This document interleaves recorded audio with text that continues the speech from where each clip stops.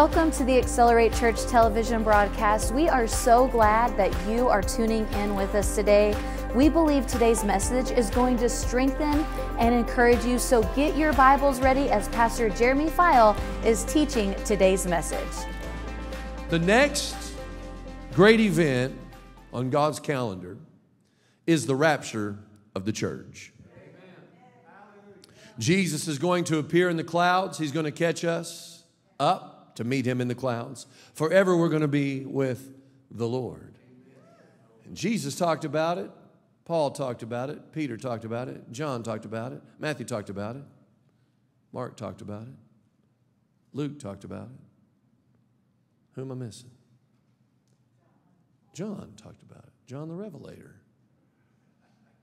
On the Isle of Patmos, got the revelation of Jesus Christ. I think he talked about it a little bit. Every writer of the New Testament had something on the forefront of their mind. The King is coming. They turned the then known world, according to the world, upside down, according to God, right side up. By the way, you should take note of that. You always need to consider the source. Who is it that told you that the world's been turned upside down? People that thought upside down was right side up. That's who said that in the book of Acts. But God looked at it and said, this thing needs to turn. And let me tell you, we live in a society that needs to turn. And he's expecting to use you and me, filled with his power, filled with his Holy Spirit. Mark chapter 13, say, thank God for the word. Are you hungry for the word this morning? Mark chapter 13, I have it on the screen. Got a lot to cover today. Let's go. Jesus said, but of that day and hour no one knows, not even the angels in heaven nor the Son, but only the Father. Verse 33, take heed. Everybody say, take heed. Take heed. I underlined that. Look what he said here. Watch. Both of those words have similar meaning. It means pay attention, be alert, understand what's going on. He also tells us how to do this, and pray. When you pray, you're turning your city light on. Everywhere you go, you're supposed to be shining a light. I recently bought these light switches. We were at a unique store, Aaron and I were, and I found these switches and I wanted to buy them because I have a couple of places that I don't want to have an electrician come and run electrical light, you know all this stuff, so that I have electricity there. But I thought, these are cool. These are LEDs. They're light switches. You just flip them on and they shine the light. One of them was in my boys' playroom area, and it doesn't have a light right there. And so I said, look, boys, you can turn this on, but don't leave it on, because then it'll get dim. Well, sure enough, I got home the other day and went up there and I looked, and that light was just barely on. And I said, y'all left it on all day long. I told you to turn it off when you leave, right? So I turned it off, and it recharges itself, which is kind of cool. And it was just, I don't know, the next day or something, I go by, flip it on, bright once again. Like 500 something lumens, praise God. I like that. No electricity needed. But it had to get recharged. And I thought, that's exactly how we are. You come here and you're supposed to get charged up. This is like you putting your phone in the charger. You coming here, getting your spirit plugged into some power here this morning. But you get out here in this world and it can do some things to you that causes you to dim that light. But I'm encouraging you, shine your light bright. Even if people go, whoa, that's too bright, that's too much. Hey, don't get used to the darkness in this culture. Shine your light bright anyway. Jesus said in verse 33 of Mark 13, take heed, watch and pray. See, I was saying as you pray, that charges you up, especially when you pray in other tongues. The Bible specifically says that when you pray in other tongues, that you're charging yourself up. You're building yourself up. Your most holy faith, Jude said that. By the way, Jude talked about the coming of the Lord too. I didn't mention him a while ago. Every writer in the New Testament talks about it. Jesus here in Mark says, take heed, watch and pray, for you do not know when the time is. It's like, verse 34, a man going to a far country who left his house and gave authority to his servants and to each his work and commanded the doorkeeper, watch Look at your neighbor and say, watch. Verse number 35. Watch, therefore. Now, I'm counting here. That's 3 times he said watch. 1 time he said take heed. And we're just 3 verses deep here.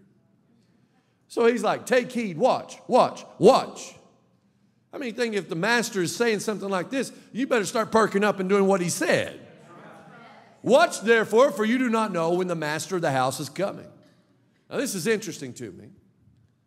You obviously know the season, but you don't know if it's evening, midnight, the crowing of the rooster. What's that? In the morning.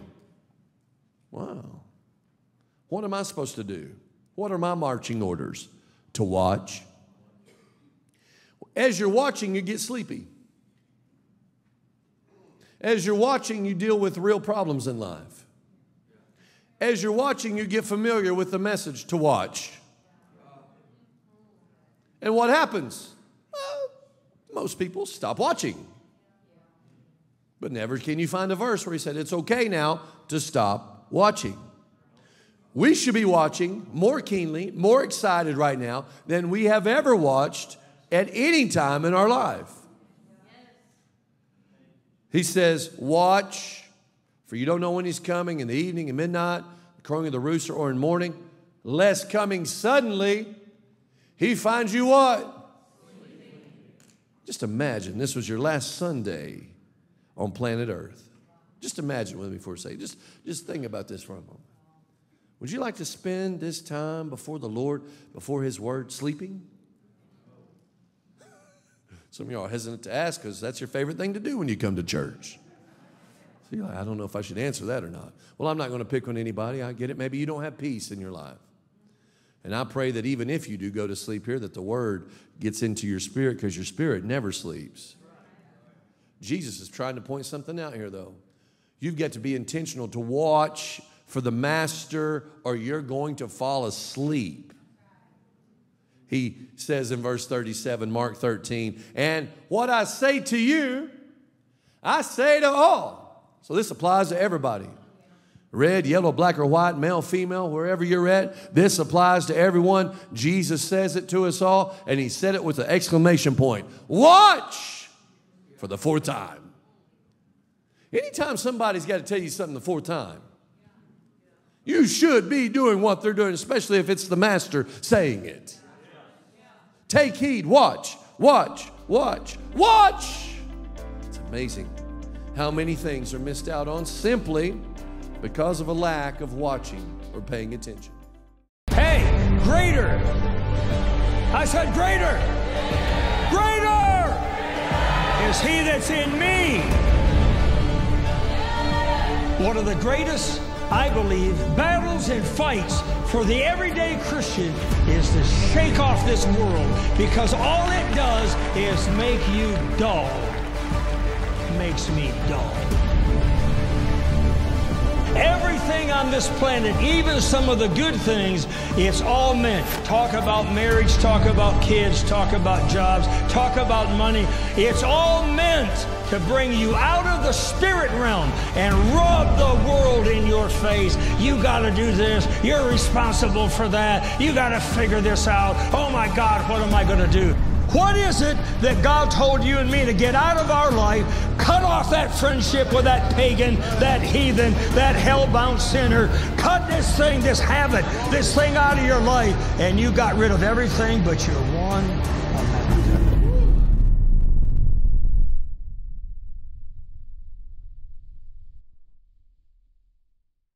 Jesus is coming. You say, well, how come I don't really feel like that's true?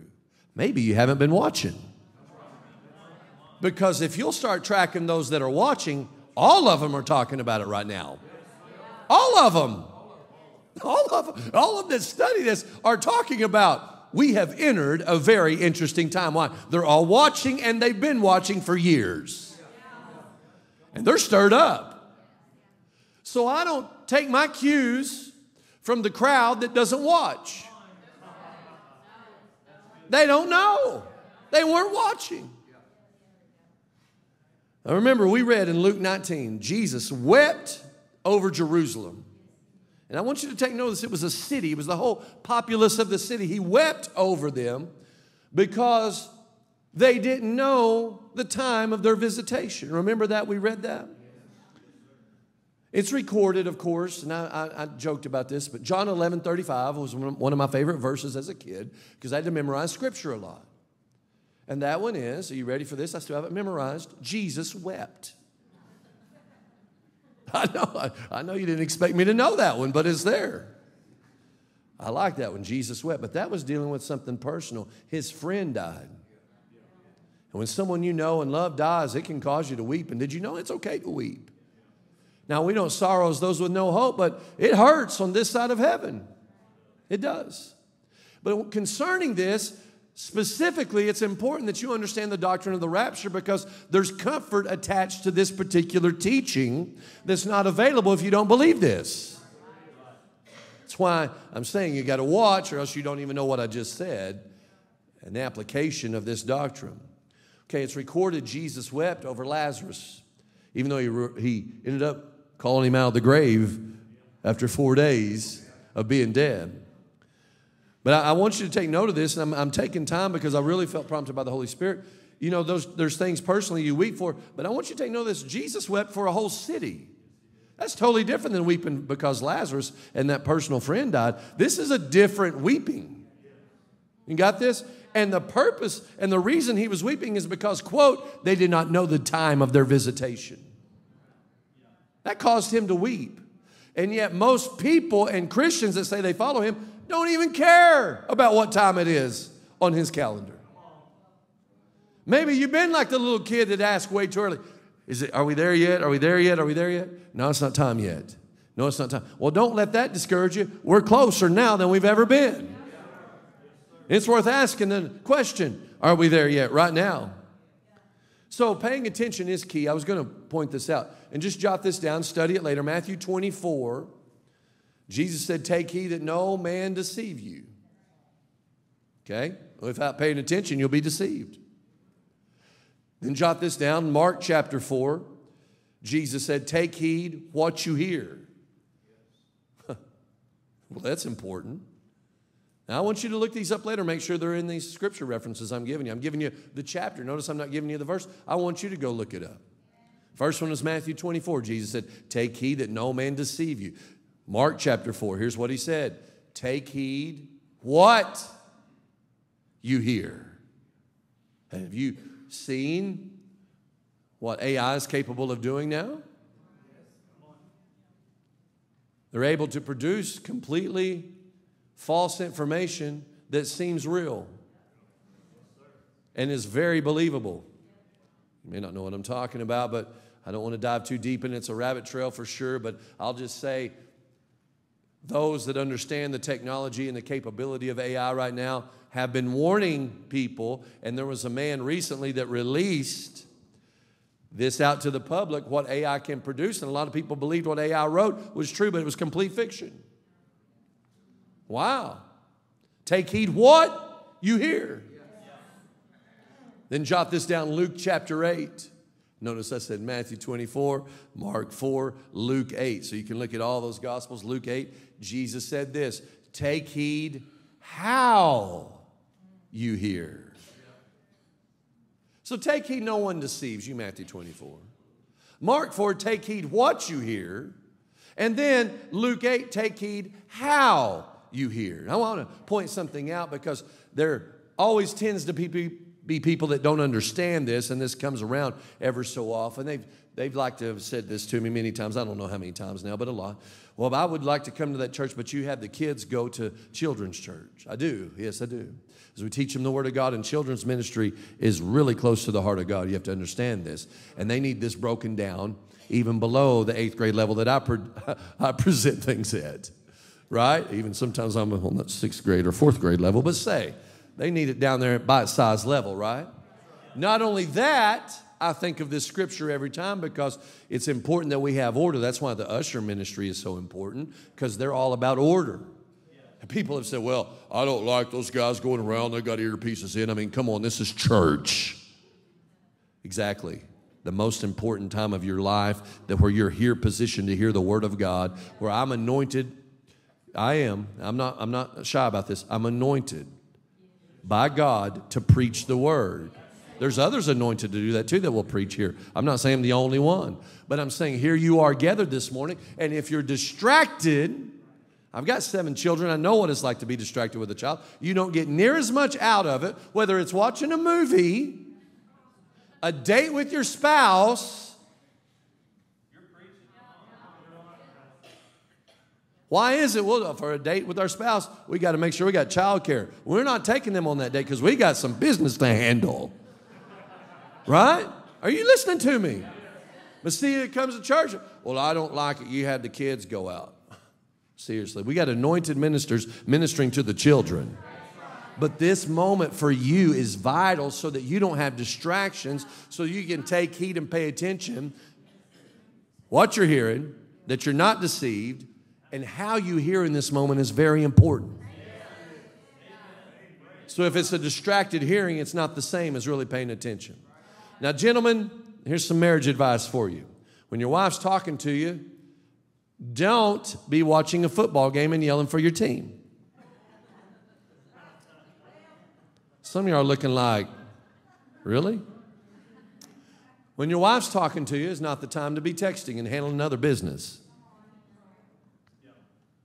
You can take this advice or leave it, but I'm trying to show you how to have a godly marriage. What's the term, Johnny and Lori, y'all use? Glorious marriage. That's what I'm trying to lead you to. A glorious marriage. How are you going to have a glorious marriage? She's trying to communicate, and you're out here thinking about something else. And trust me, it's easy for guys to do that. Ask me how I know. Don't ask me. Been married 21 years. I've had to learn a lot. Even recently, she'll talk to me, and she'll be like, she'll get quiet. I'm like, oh, I'm listening, I promise. You know what I better do? Put that sucker down and look. If you're listening, there better be something about you. Watching.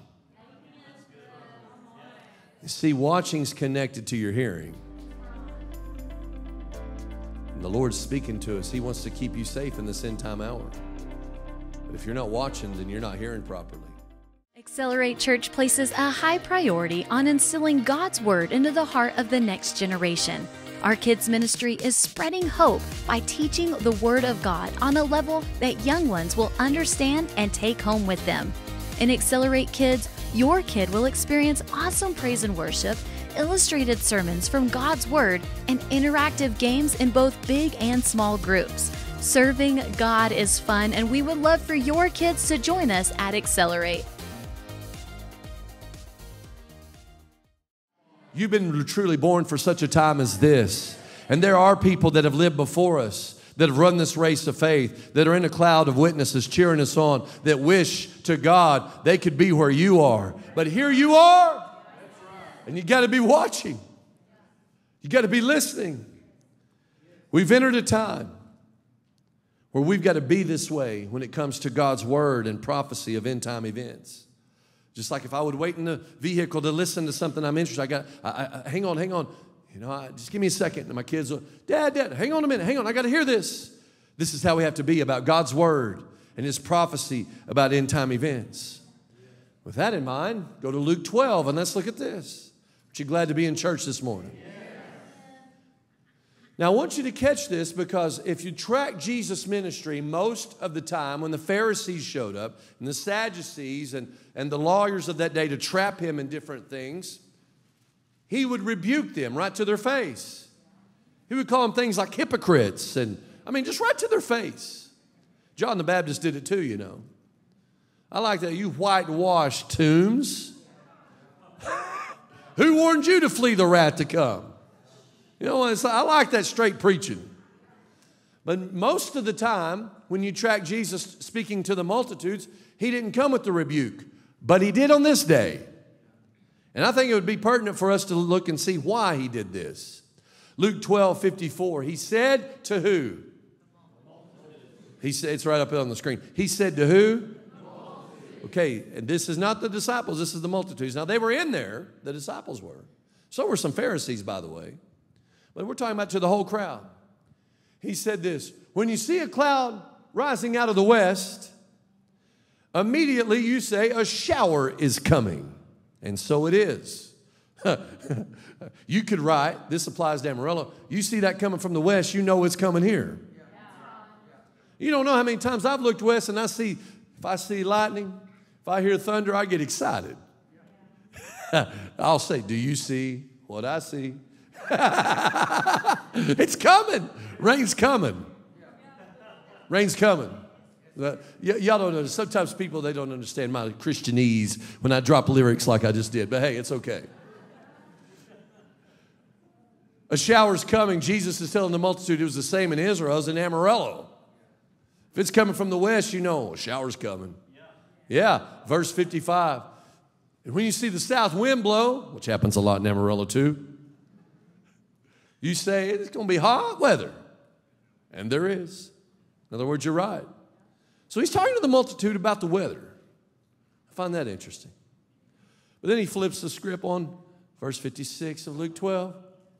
Hypocrites! I wonder if they saw that coming. Talking about clouds. Talking about weather. It's going to get hot. You hypocrite. See, if you can't be offended, you will be offended when you follow Jesus. Hypocrites. You can discern the face of the sky and of the earth, but how is it you do not discern this time? Are you kidding me? Not only did he weep over Jerusalem, a whole group of people, because they didn't know what time it was in their day of visitation, but now he's looking at these people and he says, hey, hypocrites. How many think Jesus was loving? Can I tell you? That was loving, to call them hypocrites, to jolt them out of this. They'll look at the weather and they can discern that left and right. Some of y'all don't miss a forecast every day that comes. In fact, I guarantee if I was asked publicly, what's the forecast calling for? Some of y'all are going to know it just like you know your name. And that's not bad. But Jesus was like, you may know the weather, but hey, hypocrite, are you not able to discern the time? Jesus is coming. And most Christians are like, oh yeah, we've heard that before. Well, Jesus wants his people to know what time it is on his calendar. Therefore, he made things super clear and easy to understand in the Bible. You want to look at it this morning? Might as well say yes, because we're going to Leviticus 23. I've got a joy about me because I know the king is coming. Let's go to the book of Leviticus.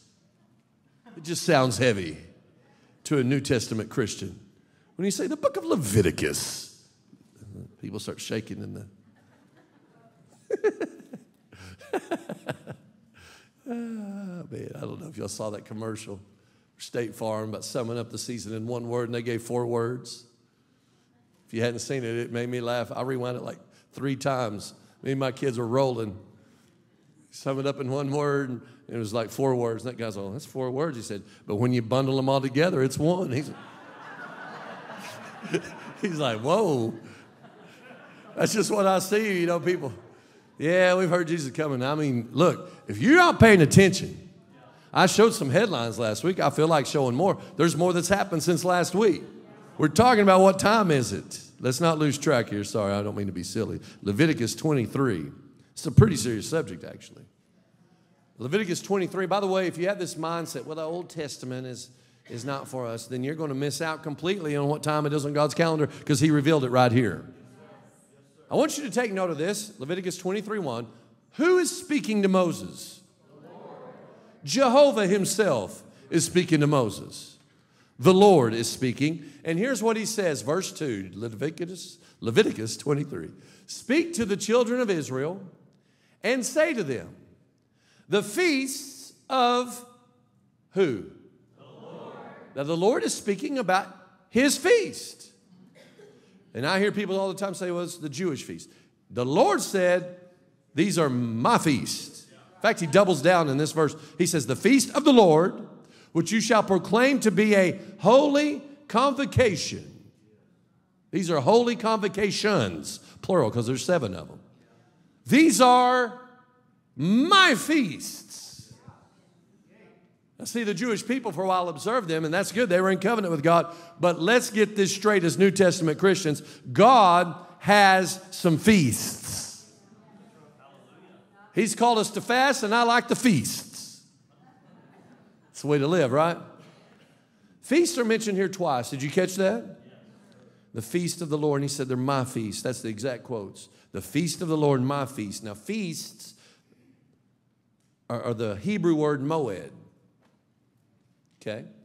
So in the English, it's feast, but if you were speaking Hebrew, it's moed.